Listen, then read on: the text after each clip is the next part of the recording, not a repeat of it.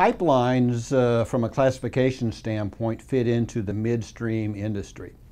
And so in my consulting business, many times people call me and say, we want to talk about the midstream business. And so I ask them, which midstream business do you want to talk about? Because there are different subcomponents.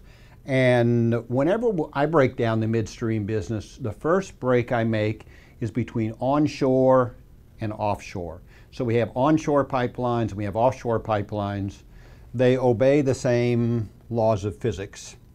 And you operated them a lot the same way, but because the offshore pipelines are in deep water and they're harder to access, it's really a different industry than the onshore pipeline. So in this course, we're going to be talking about the onshore pipeline industry, although many of the things also apply to the offshore pipeline industry. So that's the first break.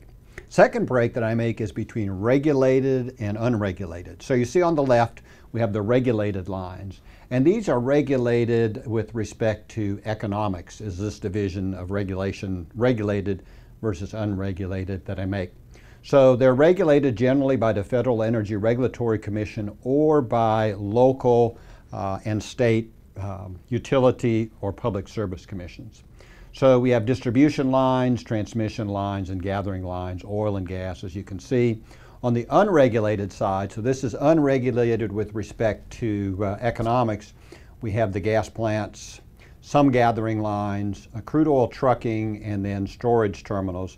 And so storage terminals may or may not be used and integral into the pipeline process. So you may have some storage facilities that are included in the pipeline tariff, and you may have some storage facilities that are separate from the pipeline tariff. The reason that I make this distinction between regulated and unregulated is because from an economic standpoint, trying to understand the businesses, they're different.